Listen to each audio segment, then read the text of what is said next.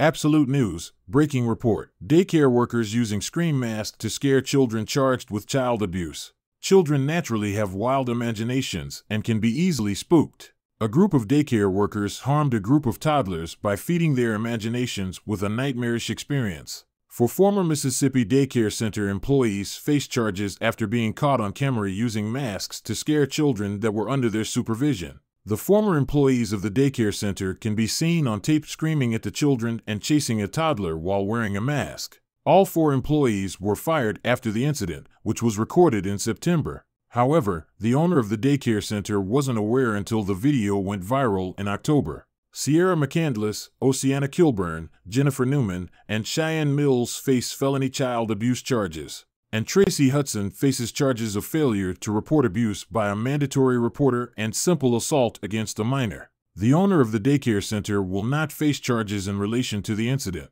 The video surveillance footage of the incident is disturbing. Children can be seen sobbing, cowering in fear, and at times running from the masked employee, who is shown screaming inches away from children's faces.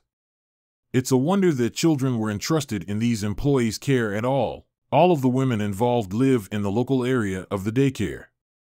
Their bonds were set at $20,000 and $15,000, respectively. Caitlin Johnson, a parent of one of the children, said she was shocked after seeing the videos. Her 2-year-old son is still showing signs of trauma and has trouble sleeping through the night. This incident evidently did deep emotional damage to the children that were involved.